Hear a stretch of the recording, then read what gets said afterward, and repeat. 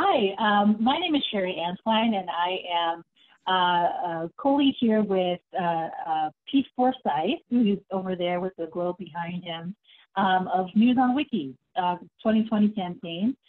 News on Wiki has been around for 2 years now, and this is the second iteration. The first iteration, Pete's going to let you know a little bit about in a second. But before we continue on, we have two special guests with us from Wikimedians of the Caribbean User Group. Brendan Sullivan, who leads the communications for Wikimedians of the Caribbean, of which I'm a part and a lead organizer.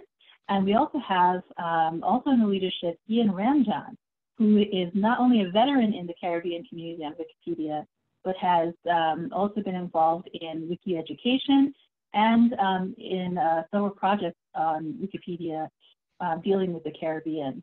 So thank you so much both for joining us today. And Pete, if you could just let us know a little bit about the project that we're here to talk about right now. Sure. So the basic idea of News on Wiki is it's a campaign to add information about local newspapers to Wikipedia and also to Wikidata. And the reason for it is to help the general public get a better handle on what is or isn't a real news source. So frequently people will search the web if they encounter a news source that they're not familiar with. And if a Wikipedia article exists, Google will present that information in a knowledge panel. So people will pretty quickly get a sense, oh, it was founded 100 years ago, or it's won multiple Pulitzer Prizes or something like that, that'll help them establish that it's a real newspaper. But there are thousands of legitimate newspapers that don't have any kind of presence on Wikipedia at all. And so this is really a campaign just to fill in that gap, just to get more and more newspapers at least a basic level of coverage. So in the initial round that you talked about in 2018, we just went nationwide across the US. We added about 300 to 400 articles about newspapers, as well as improving a whole lot of others. And this time we're focusing a bit more narrowly. So we're focusing in one phase on Washington State. Another topic is Black-owned newspapers, and the one that's relevant to the WikiCari Fest is we're focusing on newspapers of or about the Caribbean. So either based in the Caribbean or newspapers for a Caribbean audience in the United States. And so in this call, I think we're going to get started on sort of getting a handle on what newspapers there are that need a Wikipedia article and what kinds of reference materials there might be that could help us build those. Thanks so much, Pete. And it's exciting to join you on this because I know that you guys did a lot of amazing work in 2018. So to be a part of this with in this iteration is really exciting. And I think it'll make a difference concerning some areas that really aren't covered on Wiki, which really Black-owned newspapers and Caribbean-focused newspapers are a part. And one of the things that, and also it's great to be covering Washington State as well, because that is also a sample that will shed light on local newspapers that also may be missing or we need more information on those papers. And as newspapers are starting to have some even more issues with the pandemic raging, but also even before that, with the move to go online, it's more important than ever to get a sense of the newspapers that are in, that are being used not only on Wikipedia, but in general, and also the information associated with them. Excuse me. So Brendan, I know that we were talking about earlier a little bit about the newspapers that are available in the Caribbean. Can you tell us a little bit about the newspapers in your area? Absolutely.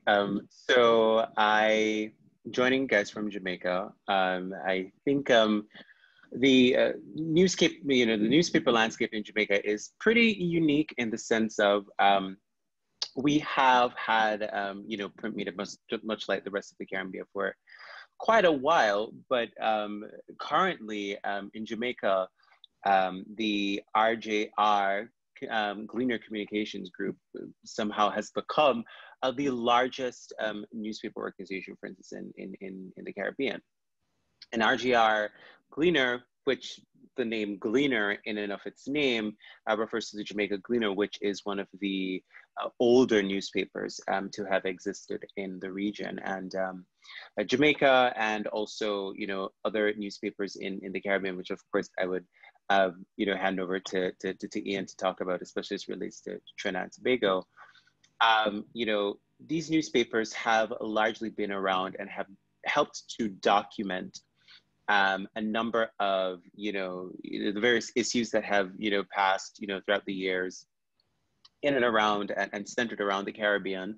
But the Gleaner is only a very, very, very small part of the conversation as it relates to the wider need to help to document and to bring to life, you know, the various different sources of information that exist, especially as it relates to print media in the Caribbean. So, you know, you have those, and you can see here on the screen, you have those from the Jamaica Gleaner, those have the Jamaica Observer. There's also the government-owned information service from the government of Jamaica called the Jamaica Information Service. And there have been several others. There's also a regional version of the Jamaica Observer that's called the Observer West, that is sort of nestled within the Jamaica Observer at certain points. And you also have other ones such as the Western Mirror, which unfortunately is red linked, as you can see here, but is still one that is widely circulated. And being that I am from Western Jamaica, is a publication that I also have access to. And I think that is an example of the, you know, importance of a, you know, of an outreach initiative such as News on Wiki, where we need to get those red links to blue links, and to even help some of those blue links become even better, bring them up to, you know, good articles, to A-list articles, to featured lists. It is so important to understand that whilst, yes, it's good to have these sources and to have them, you know, blue linked and, you know, up to a certain standard of quality standard, as it were. But it's also important as it relates to the legitimization of these print publications in the wider sphere as it relates to Wikipedia, Commons, and so on and so forth. For instance, one could, you know, if you come from the Caribbean and you understand the difficulty of using certain sources from the Caribbean in certain kinds of documentation that you'd like to put on Wikipedia, then you very much understand that having, you know, legitimized sources and having these sources, you know, be viewed as legitimate is very important. And this is one of the central aims of which News on Wiki is trying to achieve. And, you know, I'm very heartened and I'm very thrilled to know that, you know, a part of the partnership is to also include within the remit also that of the Caribbean, and even going much further than that, because the Caribbean, you know, the idea of the Caribbean extends beyond, you know, the group of islands and some mainland territories, but also extends into even talking about, you know, Black owned newspapers. And of course, that was something that, you know, Sherry had touched on, something that Pete had touched on. You know, for instance, there are other publications that exist, such as that of The Voice UK, which I think is an offshoot of the RGR Gleaner Group. That is I think it's a monthly publication, if I'm not mistaken, or bi-weekly publication that is, you know, disseminated around the Caribbean, the British Caribbean community. And so there are various kinds of, you know, different parts of the experience that we need to address. And News on Wiki is a very important first step in moving towards that direction. So, you know, I'm very happy and very thankful to all that are looking in this direction. So I wonder, Brandon, if I could sort of turn part of what you were discussing into a question for Ian. Ian, I wonder, as an experienced Wikipedian, if you could maybe talk us through a little bit what it looks like. Like, let's imagine a scenario where, like, I write an article about something in Jamaica, and I try to use an article in the. I write a Wikipedia article, but then I'm trying to use articles from the newspaper, the Jamaica Gleaner, as a source. Now, maybe some Wikipedia editor is looking at that and thinks, oh, well, that's not a very good source. what difference does it make whether there's a Wikipedia article about the Jamaica Gleaner in a case like that? Does that make, can you kind of talk us through the dynamics of that kind of discussion? Sure, and probably the Gleaner is not the best example because Sure. that's pretty well recognized. But Yeah. Certainly, if you're looking at a source and there's a link in the source to an article about the thing, you're much more likely to trust it. You're going to assume that other people have looked at this and have decided that this is a notable source. If there's no article about it, you're going to run into you're going to then wonder, is this any good? Is this a real source? Now, some people are going to go to the reliable sources notice board Right. and ask. So just to kind of capture what you're talking about here, I just pulled up the article about Jamaica, and we're just looking at the footnotes for it. So the very first reference, it refers to the Irish Times, but you can't click on it. So that's what you're talking about, right? Like whether another editor has like one-click access to what is the Irish Times, what is the yeah. But and the other thing you see right here is Irish Times, CIA fact book.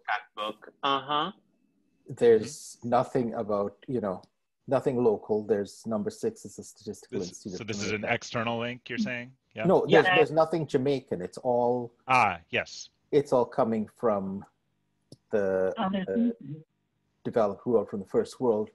And of course, I don't know how. I mean, there are 100 and wow, there are 268 footnotes here. So we're just looking at the first. Maybe there are some local ones in there, but yeah, there are. Mm-hmm. But I do want to point out pretty quickly. One of the important parts of the conversation is I remember in the more earlier days of when I started editing on Wikipedia, there was a conversation, it still is a conversation and a debate happening in the community as to the exact figure of the population of Kingston. Now, anyone would think that, of course, this is a city, of course, there's official documentation to suggest what the population of the city is. And for some people, there are, certain ideas, the Statistical Institute of Jamaica has a certain idea as to what they constitute as what we call the Kingston metropolitan area, which is distinct and apart from the city of Kingston, which is distinct and apart from the parish of Kingston, which is distinct from the other parish that is attached to, which is called the parish of St. Andrew. And the only way in which you're going to find that kind of nuance is through asking local sources. However, because of the fact that those local sources are very elusive, there still exists a tug of war back and forth about what that figure is. So currently, I think on a Google info box, the documentation there, I think it says somewhere in the region of about 1 million or about 937,000, while some people would actually go back to about 667. There were about 1,000 people living in Kingston and St. Andrew, which is a huge disparity. And again, highlights the fact that there aren't readily available sources that, have, 1-2-click access to that kind of information. And while any kind of intrepid, Wikipedian would go and dig deep and find that information, but then who is to say that that information is absolutely accurate if it is not coming from a source that has been validated and has been seen as legitimate? And there lies the problem, you understand? So go ahead. Sorry, I think a really good example was something that popped up recently. There was an article that was somewhat promotional in its tone, and it was nominated for deletion. The only source was, so there was a source saying that he was a member of, he had been appointed, I think, to the West Indies Cricket Board. And to me, that's obviously notable. I mean, anybody who's on the West Indies Cricket Board must be notable. But the source was a newspaper in maybe Grenada that I'd never heard of, or news site. So, then I wanted to make sure, rather than just in the deletion debate say, well, this is obvious. I wanted to you have to point to a source. And I had to look at the source and spend a while trying to determine, is this a reliable source or is this just some random news website or like a blog? And to do that required not just digging into what information was on their website, which wasn't that good, but then trying to see if other people other reliable sources seemed to reference that one. So it was a real challenge because there was no access and very little information online. But I needed that source to say, you know, that was a really good source to say this person is notable. Yeah. So Ian, can you mentioned earlier the perennial sources list, and I've got it pulled up on the screen. Could you maybe kind of talk us through what is the difference between this and a Wikipedia article about a specific newspaper? What are we looking at here? So there's the reliable sources notice board where discussions come up fairly regularly about, is this a reliable source? Is this a good source? And so what people have done is they have collected sources that pop up over and over and where there's been lengthy debates about them, which for the most part came to some conclusion. And so these are crowdsourced from a community of Wikipedia editors as to, is this a good source or not? And one of the important things with these discussions is they're not votes. You need to make you need to make your case using evidence. So to me, this is the best source of information about the reliability of news sources. Yeah. Bigger ones that's out there. So I've tried to kind of scroll to a place where we can look at, I mean, the red indicates that something is not a good source, green indicates that it is, and yellow is like maybe sort of in between. So I've just kind of picked a view where we can look at three of them, and maybe you can just kind of talk us through what the fields are that we're looking at. Can you see my screen? Or I can. So the first field is the name of the publication with a link to it, or link to an article about it. The second one is a summary of a symbol to say good, not good, you know, sort of continue, stop, approach with caution. Yeah, and that's tied to the color coding I just described, right? Yeah. And then you have a link to the discussions. Okay, so that's here where it says 21D. So that is a link to discussions. So and what is that? I actually haven't. I'm familiar with this annotation, but I'm actually not familiar with what that is. Where it's 21 and then a. So I believe this is a footnote to the 21 discussions. I see. So I've just done that in another tab, and that yes, I see. It's going down to. Okay, so there's so many of them that it would fill up the field. So it's listed it as a footnote, even in here. Okay, I see. And then the date, the column in the middle is the date of the last discussion.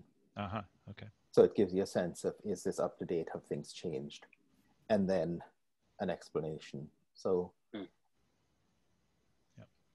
think. So, and this is not. So this is not an actual Wikipedia article. This is, so I just want to kind of touch on the concept of a namespace, right?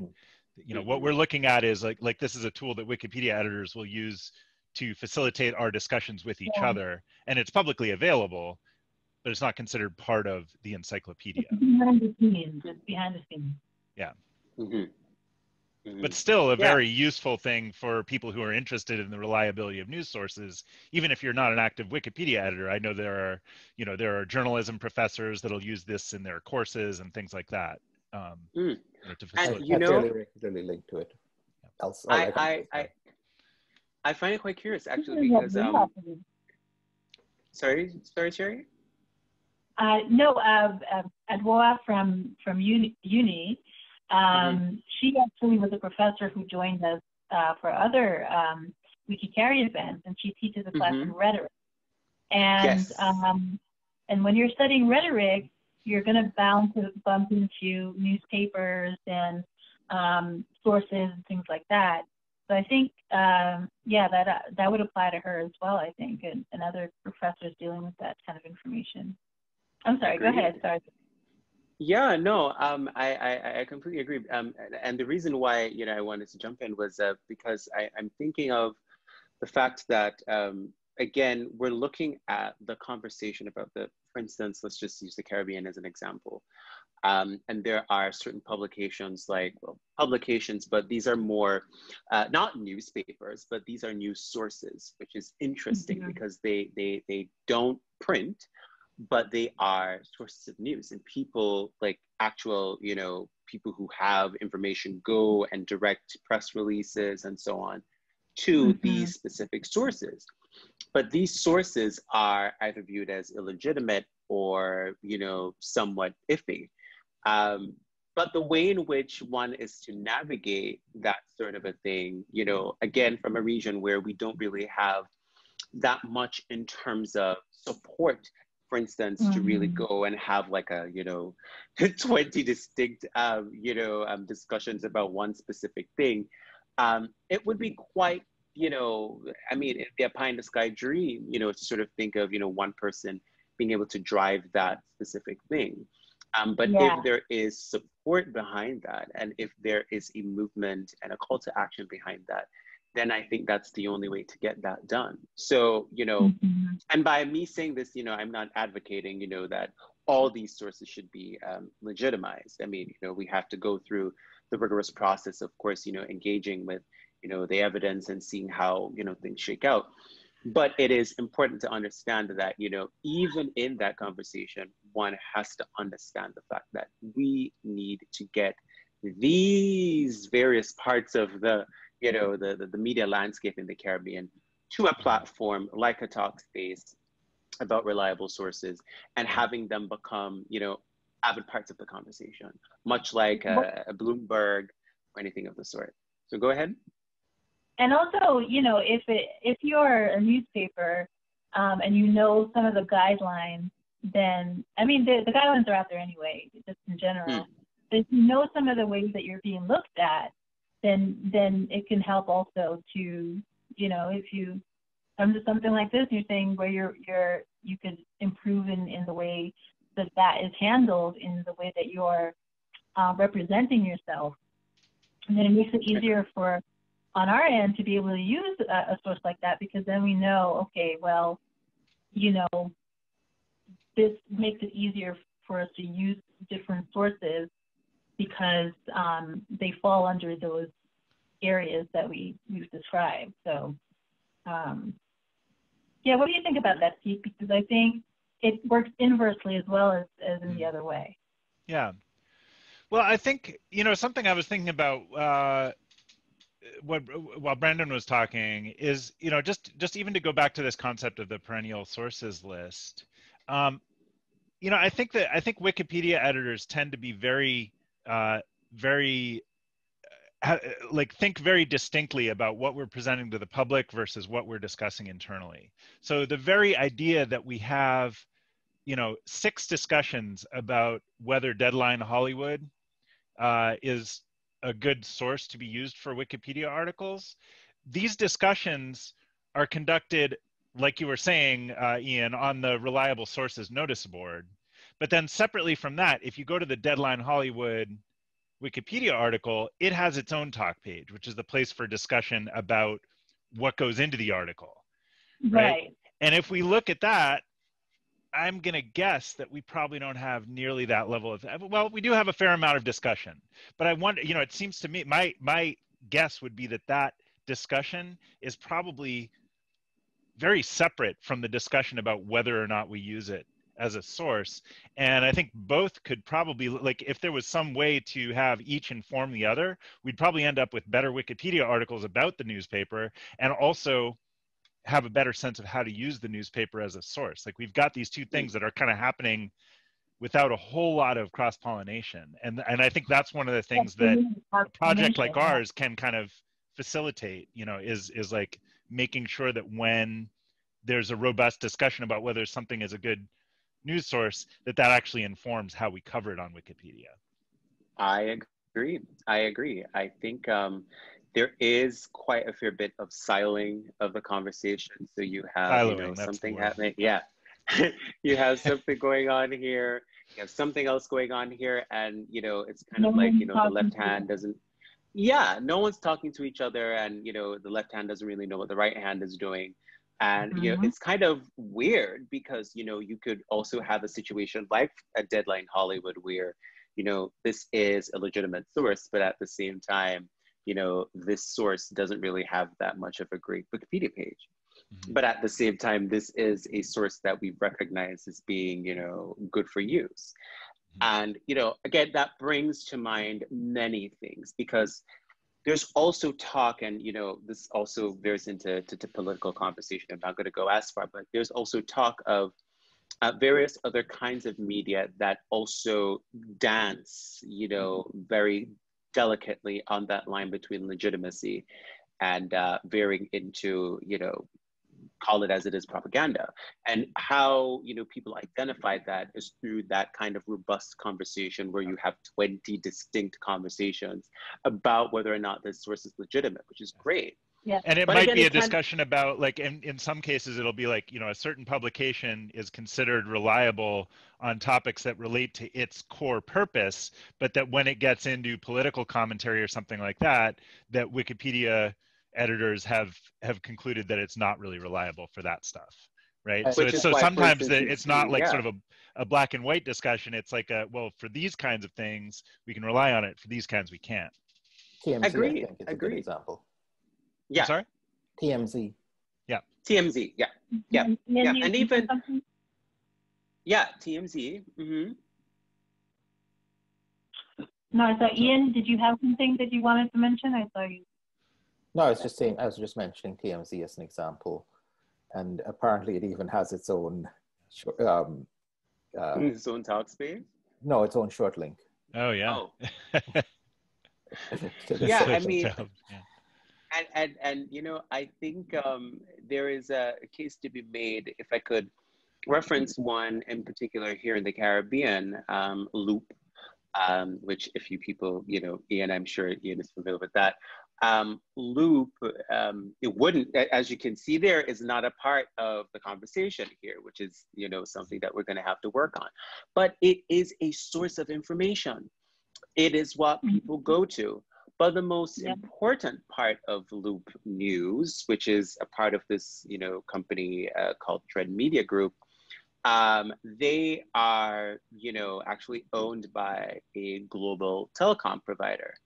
And it's kind of funny when you see a global telecom provider, somehow, talking about information or competitive information from, another one of their, competitors in the same space in broadband or whatever.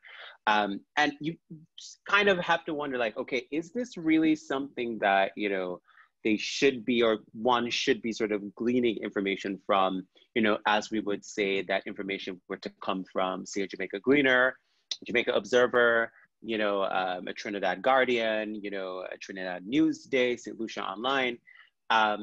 It becomes quite murky. But again, to even put that kind of information onto Wikipedia throws up an issue because it's not even recognized as a source, point blank. And so if it goes up for review, more than likely it's going to be expunged from the record. No. And so, yeah. I've seen Loop, at least Loop TT, used as a source. I mean, we've gotten away with it. We've gotten away with it. But, but even, using Loop, for instance, even locally, there is still quite a robust conversation about the verity or, the veracity of information that comes from Loop.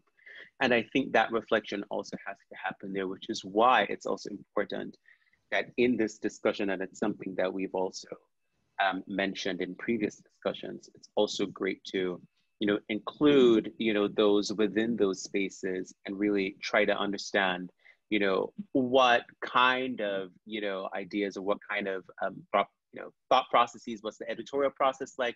How can we then make the case that this is indeed a source, or how great or how legitimate is this of a source to whatever point, we can get to, because it's not going to be, a broad brush thing, as we said, but, just really hashing out those nuances, I think, is also equally important. Yeah. So I wonder if we could, I wanted to draw our attention towards one thing in this call, which is in the last round of the News on Wiki campaign in 2018, one of the main things that we did that supported the campaign and allowed us to draw in both new and experienced Wikipedia editors and have editathons on college campuses and things like that, and give people sort of a place to plug in, was that our colleague, this was mostly our colleague Mike Caulfield, who came up with the idea of News on Wiki originally. He built pages for every state. And this is the one that I pulled up is for Oregon. This is one that I worked on a lot. So this is a pretty detailed page. Just to scroll through, you can see there's a whole lot here. I'm actually gonna, just to give you, I'm gonna walk you through a couple of these. So I'm gonna just pull up Wyoming, which I believe is a much less developed one. Yeah, so they all kind of started off looking about like this. And what Mike did was he put a link to list of Wikipedia's article, list of newspapers in the state. And then he pulled a list from, I think his main source was this website, Mondo, which just lists newspapers. It lists newspapers and very basic, circulation information. I think it's a resource for advertisers if they're looking to advertise in newspapers. So it has, very basic information about lots and lots of newspapers. So he pulled the titles from there, and then he created several useful links for each one. So I think he had a script that just generated this for each line.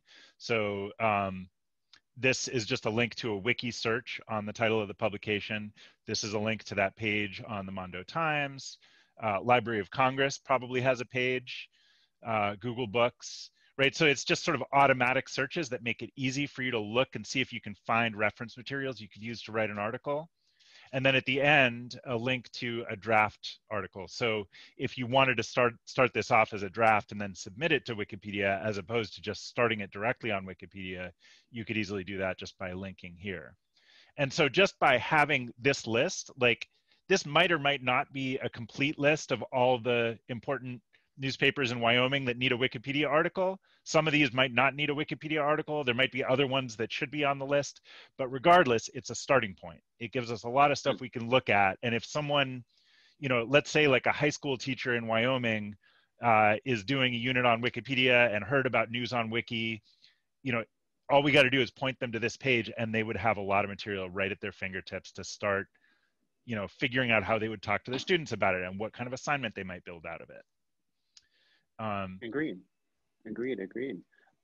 Yeah, I'm actually looking, at the structure that you have here, and I think Ian could correct me if I'm wrong here, but I'm not sure if there even exists anything remotely related to that. I know we have, a list for the Caribbean. Yeah, that's exactly what that's sort of what I'm getting at. Is like I started a page, just yesterday for this purpose. And this is all I've come up with so far is, there's a template that lists newspapers in various sovereign states and territories, but apart from this, I couldn't find any, and then there, like, if you go to these lists, you'll find, like, if I go to Nicaragua, I'm going to find, there are plenty of red links in there. So we could copy and paste those, right? But it's not more structured than that in terms of, like, there isn't a place that's saying, like, there isn't a wiki project that's already said, here are all the red links for the Caribbean. So I think that probably for this campaign, one of our first projects really ought to be, let's build up a more sophisticated page here to work from, as kind of our core resource. Agreed. Yeah, Agreed. I think a country by country list or territory by territory list would be a really good starting point. What I did do, I shared with Sherry a short list that I'd come up with on a few of the more wider known, a few of the more wider known publications, but I think the devil is in the details. And, the more local, more regional newspapers, I think, would be the ones that will really need as much work as possible, especially since, looking at something as nuanced, like, for instance, COVID-19, the responses, vary by region.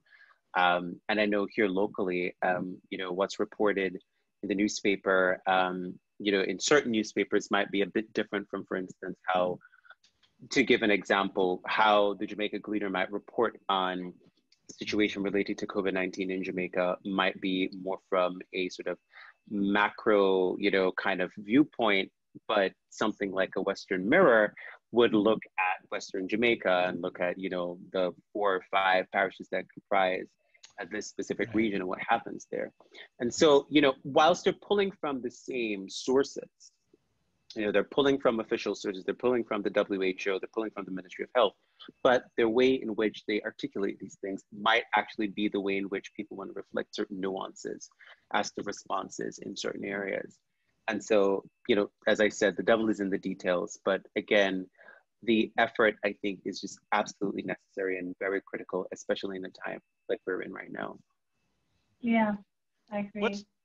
What's an example of a US-based newspaper for a Caribbean audience or an expat audience? Sure. So I see quite a bit of content coming from the Miami Herald. The Miami Herald, yes. So the Miami Herald. So even just a mainstream newspaper, but that has a focus on that. Yeah, and I saw the New York Times has similar. Yeah. Miami Herald is probably the best coverage of the Caribbean. Yeah, the Miami Herald has, some of the most fantastic coverage of the region, and being based in the US. Also, as of recent, the Washington Post has taken quite a bit more of a keen eye on situations in the Caribbean. So I did see quite a few pieces in the past couple of months about certain situations in the Caribbean coming from the Washington Post. Various other publications do publish certain things, from time to time about the region. I'm thinking of certain diasporic newspapers, but I'm not, I can't really put two and two together, but I'm sure there are quite a few. And also perhaps most likely centered around the key population centers of, Caribbean expats. So that being, the Floridas, the New Yorks, in Canada, the Torontos, in fact, even in Montreal, of course, with the French Caribbean community, all these various centers have their own forms of, information sharing and knowledge there. And through using those tools, a lot of people have either, disseminated knowledge on certain mediums. For instance, they share on social media, or for instance, they may carry that and take that to Wikipedia, which of course we have to now do the work in terms of making sure that these sources are legitimate and or these sources are reflected, in their coverage and reach and importance. There's definitely a bit of, I assume that there were sort of local publications that might have been short-lived within, somewhere like Brooklyn, within, I don't know what they are, and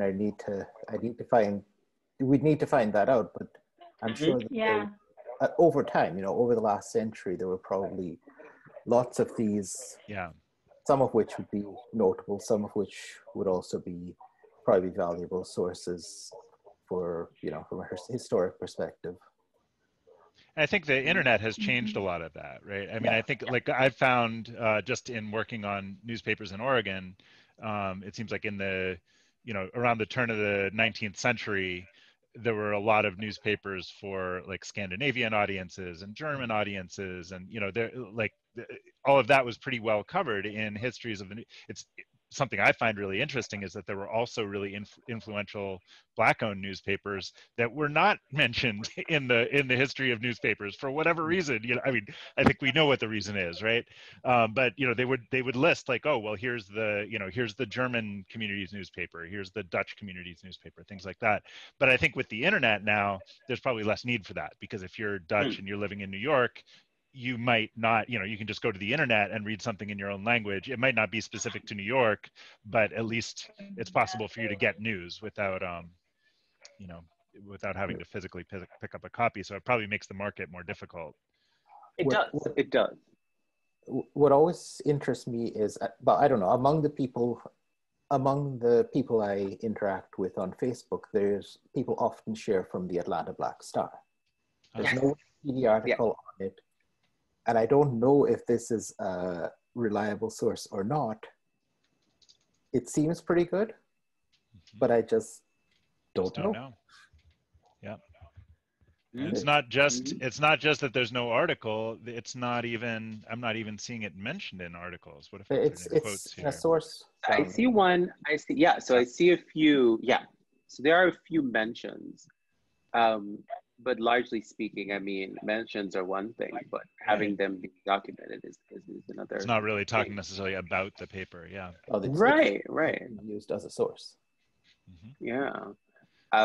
And you know what? I mean, Hopefully we can get there more. are. Sorry, Sherry. Go ahead. I said, hopefully we can get more lists created for sure, at least. Agreed. Yeah. You know, again, these are, you know, it's just a small, you know, very brief, you know, kind of rundown of how, you know, influential certain newspapers are in terms of telling the stories of the Caribbean in the United States. And then also linking to Black-owned newspapers in the wider United States as well. But, you know, again, it really comes down to an issue that we have, broadly speaking, as it relates to just how invisible these sources of knowledge have been, and of course, not through, you know, the you know, efforts of people of color, but of course, we can all take a hint as to what exactly would have been the cause of that. Um, but, you know, we're now having to do this additional work, and what now?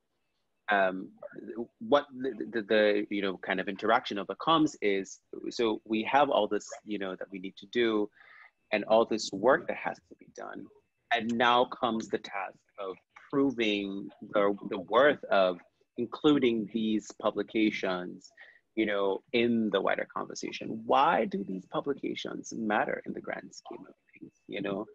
And I think a great thing to point out here is the fact that, you know, these publications would have been around at the time of a Marcus Garvey, for instance. I could give you an example. A Jamaica Gleaner would have been around during the time of Marcus Garvey. It was actually founded by, you know, some British settlers that came to Jamaica and, you know, somehow founded a newspaper and then migrated to Texas. And now they have a whole, you know, town named after them, called De Cordova, Texas, actually. So you have... There's a typo in Chronicling America. Ah, okay, thank you.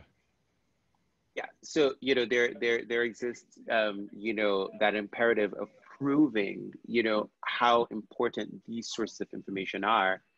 And, you know, either through the demand of the supply side, and when I make reference to that, I'm talking about, you know, those who require, you know, the legitimization of these sources of knowledge, and these sources of knowledge actually taking the time to make sure that those large repositories of knowledge recognize the work of which they do. So that, you know, requires, for instance, ensuring that, you know, the work that they do, you know, meets a certain standard. You know, if it is a weekly publication, you know, how visible is this weekly publication?